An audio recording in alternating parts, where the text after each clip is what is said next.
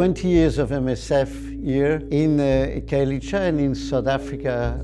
Of course, it's difficult to compare the situation that we faced initially. No treatment, people, 1,000 deaths per day from advanced HIV, or the cemetery of Kailicha completely congested, and worse, this paranoia about the disease. There were random checks by the police because antiretroviral drugs were not in the public sector, they were only at MSF.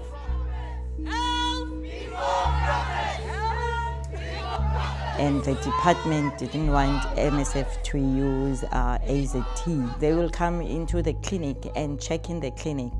And we used not to put AZT in the clinic because we know that they will be coming, they can come at any time.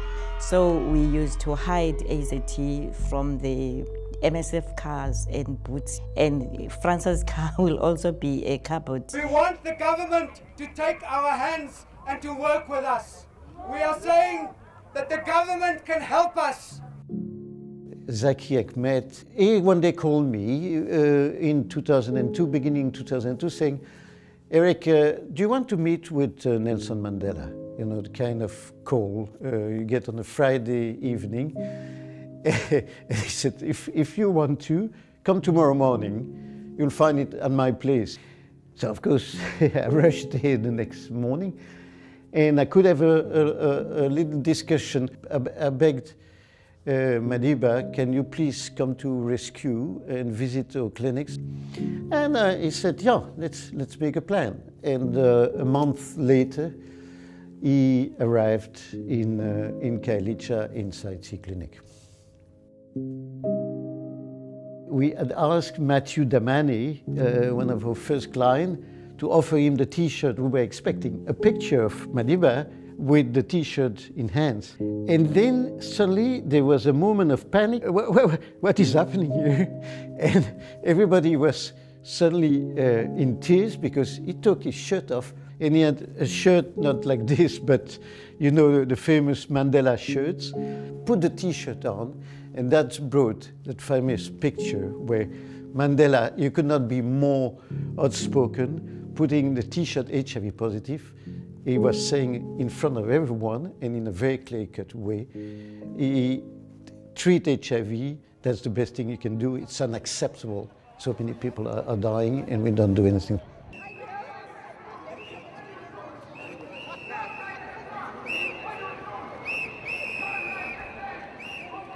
In 2003, one of my, we called each other cousins, I don't know why, but we called each other cousins.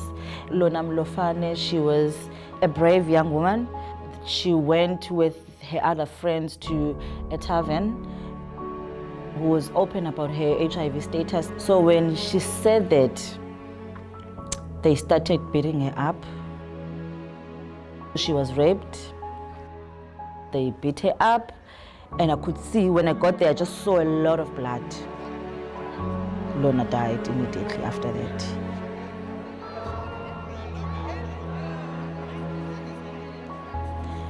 And that was something that I wanted to change. We had to walk around the streets and do door-to-door sessions so that we gave people information about what happened and the causes of rape and what HIV is. So we used to make sure that all these houses had information, and everyone who stayed in this street was well informed when it comes to the virus and what was happening.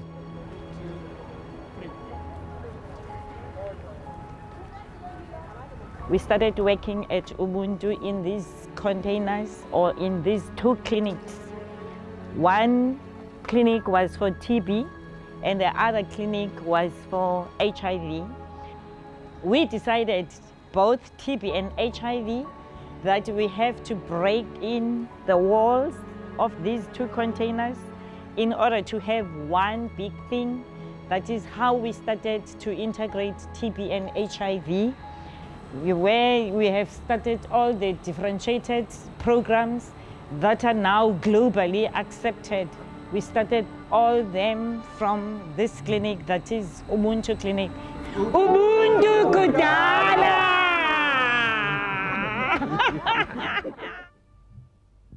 I was diagnosed in 2004 as HIV positive. I was very sick. I had TB. I went to Ubuntu Clinic because of a friend of my brother to start a treatment, TB treatment and HIV treatment. Every time when I'm coming from the clinic, there was something new that I know about HIV. There was something new that I know about the treatment. So it interested me and get my attention. There and then they take me to the program that called People Living with HIV and AIDS program. MSF come up with something called Adherence Club. It was for those people that already in 1 year on treatment, not having any problems. They were not sick. They were just to go there to the clinic to pick up the medication. I think it was 2009, we were already having about 13 clubs. So it was so successful in that regard, because today we have Adherence Club all over South Africa, and it's one of the very special thing. MSF always came in and putting the patient first, and for me, I'll say I'm very proud to be a part of something that makes me each and every time said to myself, you are a part of a change. Bending the Curve project started in 2011 in Eshowe and Mbongolwane. The intention of the project was to implement interventions that would reduce the HIV infection in the community. For us as MSF, we wanted to exceed the 90-90. We wish we could achieve 100%, where we have everyone testing. And when you say 90% has tested, but the key is you should have 90% retained in care, virally suppressed, because when someone is virally suppressed, it means they are lowering the chances of spreading the virus. When we were starting our project in 2011, people were not really open to talk about HIV in this place, in this community. Mostly the community leaders are males. For them as males, it was not easy for them to go to the clinics. And also they did not want to talk about HIV. So there was a survey that was done to ask men around the area how they feel about introducing or maybe having a clinic that will be for men only. We chose the taxi rank because that is where they come for transport, and with that time that they get, they just pop in and get their treatment. This is our male wellness site, which is here in Eshowe in the taxi rank. They get help immediately. There's no long queues. As you can see, we only have males, because we know that males usually they don't want to go to other facilities where it's only female nurses. A Eshowe project has achieved 90, 94, 95. At first it didn't sink in, we were like, And then we were like, Haibo, did we really achieve the 90-90 beyond what it was set for? And we were so excited. We've done it. We have done it because we've worked with the community. So that was an exciting moment. We were like, okay, we are happy now. Maybe we should close doors.